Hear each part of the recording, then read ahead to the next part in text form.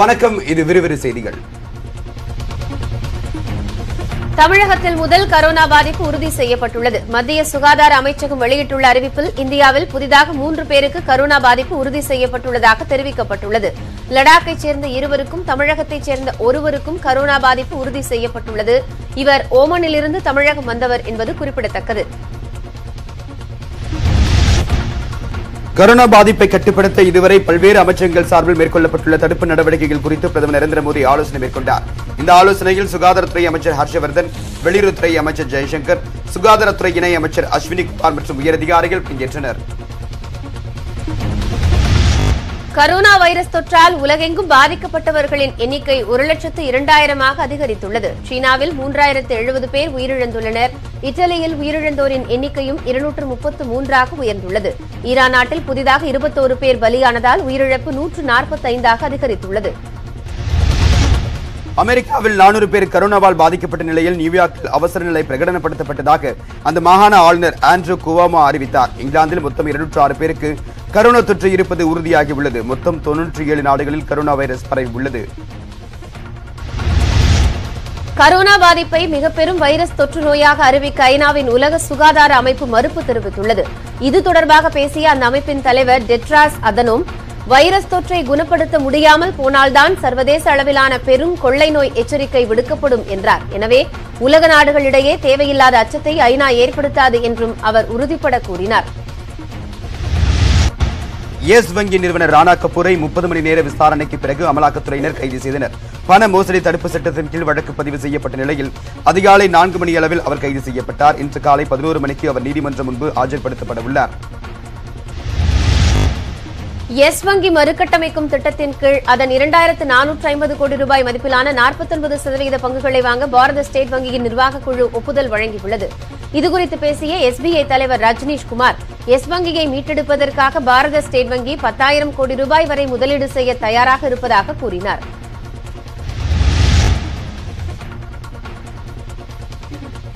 திருவாரூரில் விவசாயிகளின் சார்பில் முதலமைச்சர் எடப்பாடி பழனிசாமிக்கு பாராட்டு விழா நடைபெற்றது. டெல்டா பகுதியை பாதுகாக்கப்பட்ட வேளாண் மண்டலமாக அறிவித்ததை வரவேற்று இந்த பாராட்டு விழா நடத்தப்பட்டது. விழாவிற்கு மாட்டு வண்டியில் வருகை தந்த முதல்வரை மக்கள் உற்சாகமாக வரவேற்றனர்.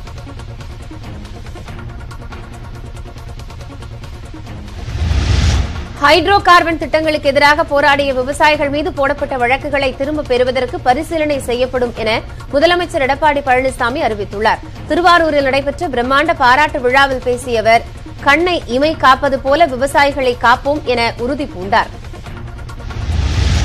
டெல்டா வேளாண் மண்டல சட்டத்தை தமிழக அரசால் இயற்ற முடியுமா என்று சிலர் சந்தேகம் கிளப்பிக் கொண்டிருப்பதாக விமர்சித்த முதலமைச்சர், இதுக்கு தமிழக அரசுக்கு அனைத்து உரிமையும் இருப்பதாக மத்திய சுற்றுச்சூழல் துறை அமைச்சரே தெளிவாக கூறியிருப்பதாக குறிப்பிட்டார்.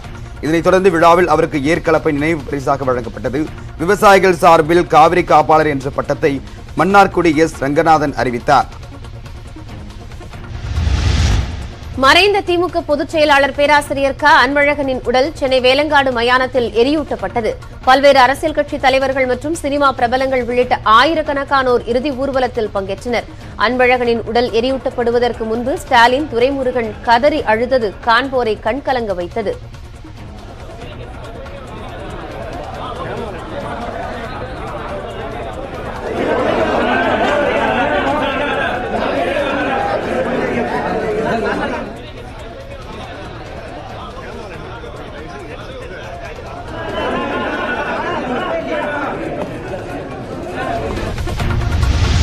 குடியுரிமை சட்ட திருத்தம் குறித்து கருத்து தெரிவித்துள்ள வெளியுறவுத்துறை அமைச்சர் ஜெய்சங்கர், உலகின் எந்த நாடும் அனைவரையும் வரவேற்பதில்லை என்றும் அப்படி இருந்தால் காட்டுங்கள் என்றும் தெரிவித்துள்ளார்.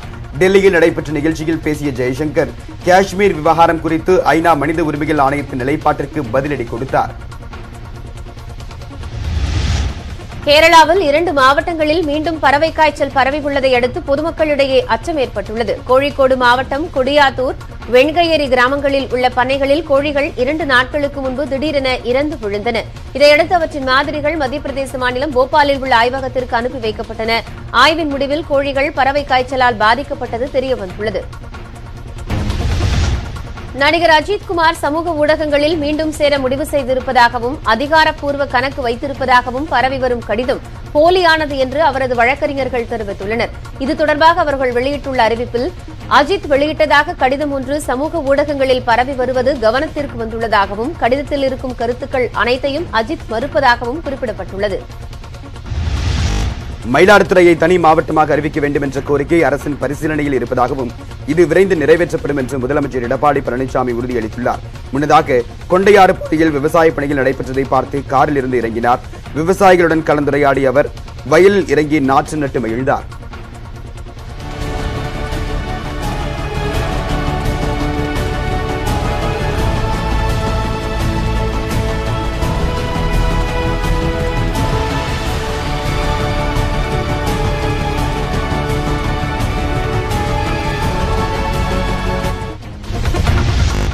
சென்னை மாவட்ட பள்ளிகளில் 1 முதல் 5ஆம் வகுப்பு வரை பயிலும் மாணவர்களுக்கு ஏப்ரல் 1 முதல் 20ஆம் தேதி வரை முழு ஆண்டு தேர்வுகள் நடைபெறும் என பள்ளிக்கல்வித்துறை அறிவித்துள்ளது. 1, 3 மற்றும் 5ஆம் வகுப்பினருக்கு காலை 10 மணி முதல் 12 மணி வரையும், 2 மற்றும் 4ஆம் வகுப்பினருக்கு பிற்பகல் 2 மணி முதல் 4 மணி வரையும் தேர்வுகள் நடைபெறும் என அறிவிக்கப்பட்டுள்ளது. சென்னை மாநில கல்லூரி மாணவரை ஓட விரட்டி வெட்டிய விவகாரத்தில் பச்சையப்பன் கல்லூரி மாணவர்கள் 6 பேரை போலீசார் கைது செய்துள்ளனர். திருமங்கலத்தை சேர்ந்த மாநில கல்லூரி மாணவனை சூளைமேடு நெல்சன் மாணிக்கம் சாலையில் இடைமறித்து பச்சையப்பன் கல்லூரி மாணவர்கள் தாக்கியுள்ளனர். இந்த வழக்கில் கார்த்திக், கௌதமன் உள்ளிட்ட 6 மாணவர்களை கைது செய்துள்ள போலீசார் மீதமுள்ள 5 மாணவர்களையும் தீவிரமாக தேடி வருகின்றனர். கச்சத்தீவு புனித அந்தோனியர் ஆலய திருவிழா கொடியேற்றத்திற்கு சென்று திரும்பிய தமிழர்களுக்கு ராமேஸ்வரத்தில் கரோனா பரிசோதனை நடத்தப்பட்டது. இதற்காக ராமேஸ்வரம் துறைமுகத்தில் 4 சிறப்பு மருத்துவ குழுவினர் நியமிக்கப்பட்டுள்ளனர். தமிழக பக்தர்கள் அனைவரும் முழுமையாக பரிசோதனை செய்யப்பட்ட பின்னரே கச்சத்தீவில் அனுமதிக்கப்பட்டனர். உதகை தாவரவியல் பூங்காவில் கைகளை கிருமி நாசினி கொண்டு சுத்தம் செய்த பின்னரே அனுமதி வழங்கப்படுகிறது. கொரோனா அச்சம் பரவி வரும் நிலையில் சுற்றுலா பயணிகளுக்கு தோட்டக்கலைத்துறை பல்வேறு கட்டுப்பாடுகள் விதிக்கப்பட்டுள்ளன. வெப்பச்சலனம் காரணமாக தமிழகத்தில் ஓரிரு இடங்களில் லேசான மழைக்கு வாய்ப்புள்ளதாக சென்னை வானிலை ஆய்வு மையம் தெரிவித்துள்ளது. மேலடுக்கு சுழற்சி காரணமாக உள் மாவட்டங்களில் லேசான மழையும், சென்னையை பொறுத்தவரையில் வானம் மேகமூட்டமாக இருக்கும் என்றும் வானிலை மையம் தெரிவித்துள்ளது. சனிக்கிழமை தேனி மாவட்டம் மஞ்சளாறில் 4 சென்டிமீட்டரும், பெரியகுளத்தில் 3 சென்டிமீட்டர் மழையும் பதிவானது. தூத்துக்குடி மாவட்டம் கோவில்பட்டியில் தனியார் பள்ளி ஆசிரியை அடித்ததில் மாற்றுத்திறனாளி மாணவி கண்ணில் காயமடைந்ததாக குற்றச்சாட்டு எழுந்துள்ளது. புகாருக்குள்ளான ஆசிரியை பானுமதி மீது உரிய நடவடிக்கை எடுக்க வேண்டும் என்று வலியுறுத்தி பெற்றோர் கொடுத்த புகாரின் அடிப்படையில் கோவில்பட்டி மேற்கு காவல் நிலைய போலீசார் விசாரணை மேற்கொண்டு வருகின்றனர். காரைக்குடியை அடுத்த கல்லலில் மாசிமக தேர் திருவிழாவை ஒட்டி மாட்டுவண்டி பந்தயம் நடைபெற்றது. 30 ஜோடி மாடுகள் கலந்து கொண்ட பந்தயம் 2 பிரிவுகளாக நடத்தப்பட்டன. பெரிய மாட்டிற்கு 14 கிலோமீட்டர் தூரமும், சிறிய மாட்டிற்கு 10 கிலோமீட்டர் தூரமும் பந்தய இலக்காக நிர்ணயம் செய்யப்பட்டது.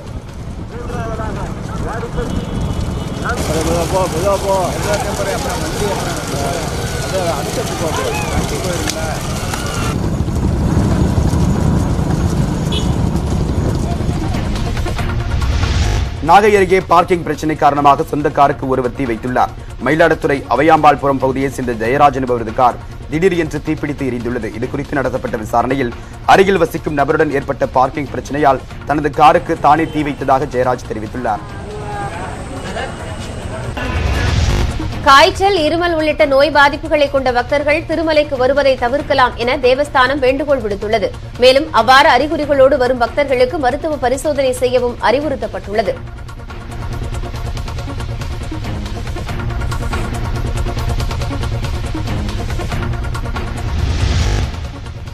டெல்லி ஜெய்ப்பூர் ரயிலின் பாதை மேம்பாலத்தில் ஒருபோது இடிந்து விழுந்தது அதிர்ச்சி ஏற்படுத்தியுள்ளது. கடந்த ஆண்டு செப்டம்பர் மாதத்தில் டெல்லி ஜெய்ப்பூர் ரயில் பாதை திறக்கப்பட்டது. 6 மாதத்திற்குள் பஞ்சாப் மாநிலம் குருகிராம் நகரத்தில் ரயில் பாதையின் மேம்பாலம் சரிந்து விழுந்துள்ளது குறிப்பிடத்தக்கது. மகாராஷ்டிராவில் செல்லமாக வளர்க்கும் நாய்க்காக திருட்டு மின்சாரம் மூலம் 24 மணி நேரமும் ஏசி வசதி செய்தவருக்கு 7 லட்சம் ரூபாய் அபராதம் விதிக்கப்பட்ட சம்பவம் நடைபெற்றுள்ளது. தானே மாவட்டத்தில் பல வகையான விலை உயர்ந்த நாய்களை செல்ல பிராணிகளாக வளர்த்து வரும் ஒருவர் திருட்டுத்தனமாக வயர் மூலம் மின்சாரத்தை திருடி ஏசி இணைப்பு கொடுத்துள்ளார். மத்திய பிரதேச மாநிலம் சம்பல் மாவட்டத்தில் நடைபெற்ற சாலை விபத்து பார்ப்போரை பதபதிக்க வைத்துள்ளது. சாலையில் இருசக்கர வாகனத்தில் சென்று கொண்டிருந்த ஒருவர் கட்டுப்பாட்டை இழந்து எதிரே வந்த கார் மீது மோதினார். அதிவேகத்தில் மோதியதில் கீழே விழுந்த நபர் உயிருக்கு ஆபத்தான நிலையில் சிகிச்சை பெற்று வருகிறார்.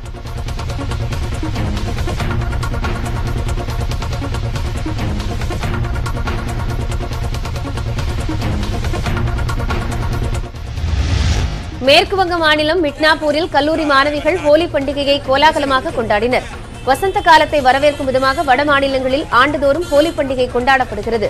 நாளை மறுநாள் கொண்டாடப்படும் ஹோலி பண்டிகையை ஒட்டி கல்லூரி மாணவ மாணவிகள் வண்ணப் பொடிகளை தூவினர். ராஜஸ்தான் மாநிலம் ஜெய்ப்பூரில் முதியவர் ஒருவரை கும்பல் ஒன்று தாக்கும் வீடியோ வெளியாகியுள்ளது. இந்த தாக்குதல் சம்பவத்தை அடுத்து சிசிடிவி கேமராவில் பதிவான காட்சிகளை வைத்து போலீசார் விசாரணை மேற்கொண்டு வருகின்றனர்.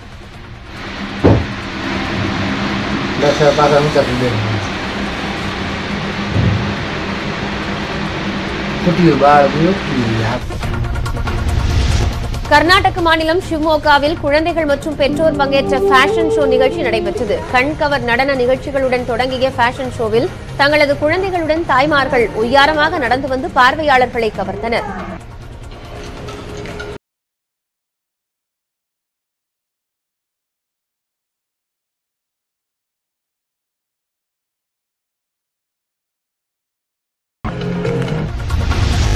சர்வதேச பெண்கள் தினத்தை முன்னிட்டு இந்திய தொல்லியல் ஆய்வகத்தால் பராமரிக்கப்படும் சுற்றுலா தலங்களை இன்று ஒருநாள் மட்டும் கட்டணமின்றி பெண்கள் சுற்றி பார்க்க அனுமதி வழங்கப்பட்டுள்ளது. இதன் மூலமாக தாஜ்மஹால், மாமல்லபுரம், குதுப் மினார் உள்ளிட்ட இடங்களை ஒரு நாள் பெண்கள் கட்டணமின்றி சுற்றி பார்க்கலாம். அசாமில் வீட்டிற்குள் உறங்கிக் கொண்டிருந்த நாயை சிறுத்தை இழுத்துச் சென்ற வீடியோ வெளியாகியுள்ளது. அசாம் தலைநகர் கவுஹாத்தி அருகே மாலிகன் என்ற இடத்தில் வீட்டிற்குள் சில நாய்கள் உறங்கிக் கொண்டிருந்தன. அப்போது திடீரென வீட்டிற்குள் புகுந்த சிறுத்தை ஒன்று படுத்திருந்த நாயை கழுத்தை கவ்வி இழுத்துச் சென்றது.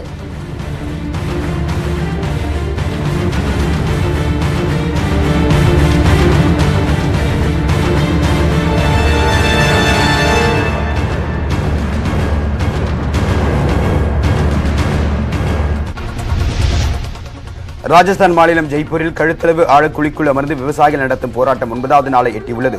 ஜெய்ப்பூர் மேம்பாட்டு அமைப்பு சார்பில் வீட்டு வசதி திட்டத்தின் கீழ் 10,000 வீடுகளை கட்டித் தருவதற்காக கையகப்படுத்தும் நிலங்களுக்கு 60 கோடி ரூபாய் அளவுக்கு இழப்பீடு அளிக்கப்பட்டது. ஆனால் இதனை வாங்க மறுத்த விவசாயிகள் கழுத்தளவு ஆழக்குழியில் அமர்ந்து போராட்டத்தில் ஈடுபட்டு வருகின்றனர்.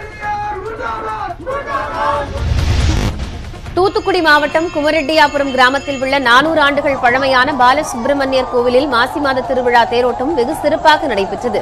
நேற்று காலையில் சிறப்பு அபிஷேகம் செய்யப்பட்டு அலங்கார தீபாராதனை காட்டப்பட்ட நிலையில் மாலையில் சுவாமி திருத்தேரில் எழுந்தருளி பக்தர்களுக்கு அருள் பாலித்தார்.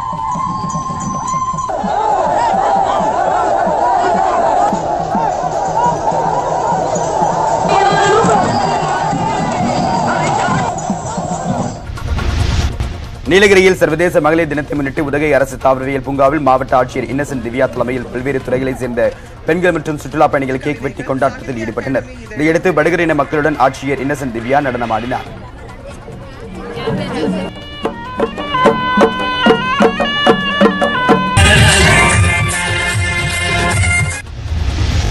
ராணிப்பேட்டை மாவட்டம் பானாவரம் அருகே காப்புக்காட்டில் ரயில் வரும் சத்தத்தை பயன்படுத்தி செம்மரங்களை வெட்டி கடத்தி வந்தவர்களை காவல்துறையினர் கைது செய்தனர். அவர்களிடமிருந்து 2 டன் செம்மரக்கட்டைகள் பறிமுதல் செய்யப்பட்டன.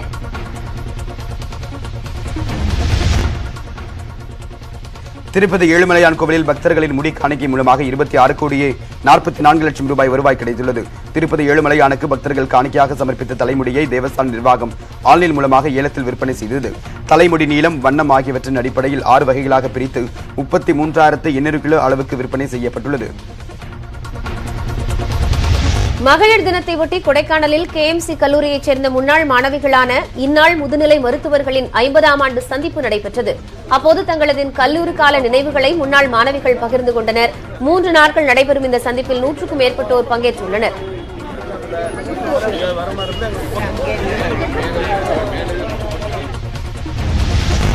தக்காளி விலை வீழ்ச்சியடைந்ததால் தருமபுரி மாவட்டம் பாலக்கோடு பகுதியில் விளைவித்த தக்காளியை விவசாயிகள் சாலையோரம் கொட்டி வருகின்றனர். 1 கிலோ தக்காளி 30 ரூபாய் வரை விற்பனை செய்யப்பட்ட நிலையில் வரத்து அதிகரித்ததால் தற்போது 7 ரூபாய்க்கு மட்டுமே விற்கப்படுவதாக விவசாயிகள் வேதனை தெரிவித்தனர். திருவள்ளூர் மாவட்ட விளையாட்டரங்கில் நடைபெற்ற அரசு துறை ஊழியர்களுக்கான மாவட்ட விளையாட்டுப் போட்டியில் மாவட்ட ஆட்சியர் மகேஸ்வரி 100 மீட்டர் ஓட்டப்பந்தயத்தில் பங்கேற்று முதலிடம் பிடித்தார். இதேபோன்று கயிறிழுக்கும் போட்டியில் மாவட்ட திட்ட அலுவலர் லோகநாயகி தலைமையிலான குழுவினர் முதலிடம் பிடித்தனர்.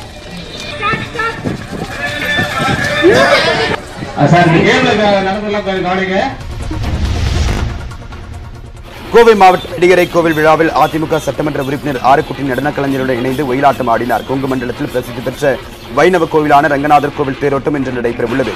தேரோட்டத்தை முன்னிட்டு சுற்றுவட்டார கிராமங்களில் இருந்து வந்த பந்த சேவை நிகழ்ச்சி நடைபெற்றது.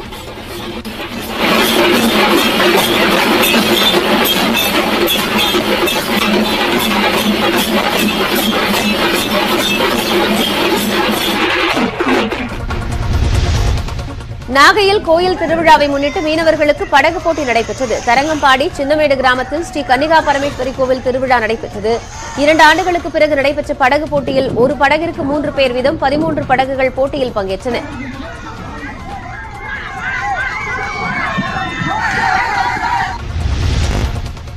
உலக புகழ்பெற்ற தஞ்சை பெரிய கோவிலில் மகாசனி பிரதோஷத்தை முன்னிட்டு பெருவுடையாருக்கு ஏற்ற பெருநந்திக்கு எண்ணெய் மற்றும் 1000 லிட்டர் பாலால் அபிஷேகம் நடைபெற்றது. பின்னர் நந்தியம் பெருமானுக்கு மகா தீபாராதனைகள் காட்டப்பட்டது. இதில் ஏராளமான பக்தர்கள் பங்கேற்று நந்தியம் பெருமானை வழிபட்டனர்.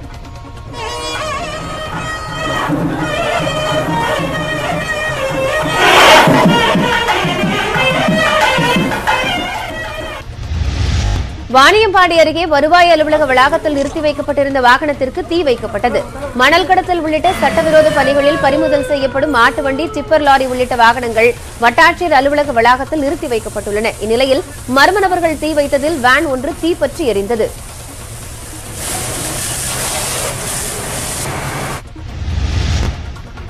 சீனாவில் தென்கிழக்கு புஜியான் மாகாணத்தில் உள்ள குவான்சோ என்ற இடத்தில் கரோனா பாதிப்புகளை ஆய்வு செய்வதற்காக பயன்படுத்தப்பட்ட ஹோட்டல் இடிந்து விழுந்தது. 5 மாடிகள் கொண்ட இந்த கட்டிடம் சரிந்ததில் இடிபாடுகள் சிக்கிய 70 பேரை மீட்கும் பணி நடைபெற்று வருகிறது. நிலக்கலை எனப்படும் கலை வடிவத்திற்காக சாம் ஜெடிக் எனும் டென்மார்க்கைச் சேர்ந்த ஓவியர் இரும்பிலான கியூபை சுமந்து கொண்டு பல நாடுகளுக்கு பயணித்து வருகிறார். தான் எடுத்துச் செல்லும் கியூப் வடிவத்தை வெவ்வேறு நிலப்பரப்புகளுடன் இணைத்து புகைப்படங்கள் எடுத்து வரும் ஜெடிக் அவற்றை புத்தகமாக அடுத்த ஆண்டு வெளியிட உள்ளார்.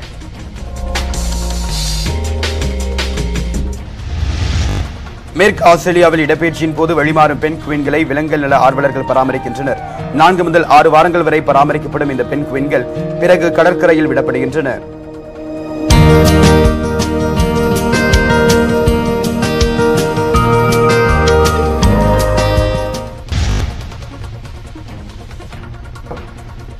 பிரேசிலில் கழிவுப் பொருட்களை கொண்டு உருவான வரைபடங்களின் கண்காட்சி கான்போரை கவர்ந்தது. ஜூனியர் ப்ரூஸ் என்பவர் ஏற்பாடு செய்திருந்த இந்த கண்காட்சியில் மரக்கட்டை, பிளாஸ்டிக் பாட்டில்கள், எலக்ட்ரானிக் கழிவுகள் போன்ற கழிவுப் பொருட்களை கொண்டு உருவாக்கப்பட்ட 30 பிரேசில் வரைபடங்கள் பார்வைக்கு வைக்கப்பட்டிருந்தன.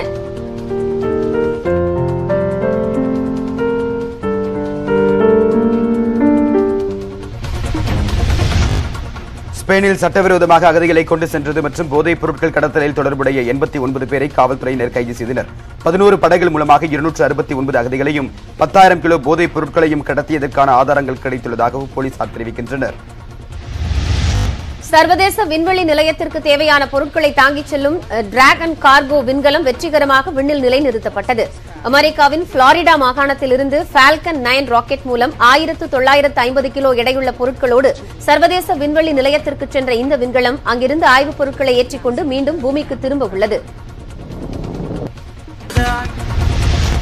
ஆஸ்திரேலியாவில் கழிவறை காகித பேப்பருக்காக 2 பெண்கள் சண்டையிட்டுக் கொண்டனர். கரோனா வைரஸ் தொற்று உலக நாடுகளை அச்சுறுத்தி வரும் நிலையில் ஆஸ்திரேலியாவின் சிட்னியில் உள்ள கடை ஒன்றில் ஒரு நபருக்கு ஒரு கழிவறை காகித பேக் மட்டுமே விற்பனை செய்யப்படுகிறது.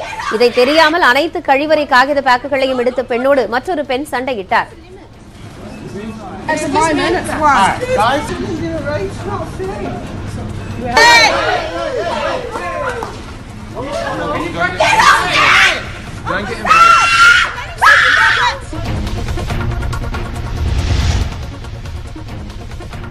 பெண் பிளமிங்கோவை ஈர்ப்பதற்காக ஆண் பிளமிங்கோ குழுவாக சேர்ந்து நடனமாடும் வீடியோ பார்வையாளர்களை வெகுவாக கவர்ந்துள்ளது. நம்மை சுற்றியுள்ள பல உயிரினங்கள் மனிதர்களைப் போல சில பொதுவான நடத்தைகளை கொண்டுள்ளன. அந்த வகையில் பெண் பிளமிங்கோவை ஈர்ப்பதற்காக குழுவாக நடனமாடி ஆண் பிளமிங்கோ அசத்தியுள்ளது.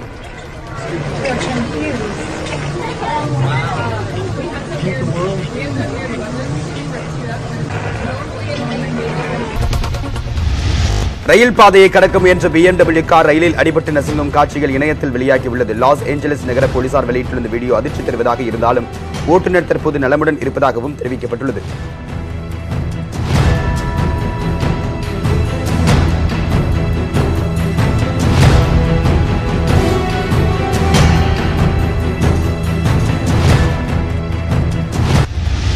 வனப்பகுதிக்குள் சவாரி வந்த சுற்றுலா பயணிகளை நோக்கி புலி ஒன்று உரிமையப்படியே நெருங்கும் வீடியோ இணையத்தில் வெளியாகியுள்ளது. இந்திய வனத்துறை அதிகாரி ஒருவரால் டுவிட்டரில் பதிவிடப்பட்ட அந்த வீடியோவில் ஜீப்பில் இருக்கும் சுற்றுலா பயணிகளை புலி ஒன்று நெருங்குகிறது. அவ்வப்போது அந்த புலி தனது இருப்பை காட்ட அச்சமூட்டும் வகையில் பலமாக உருமுவதும் அதில் பதிவாகியுள்ளது.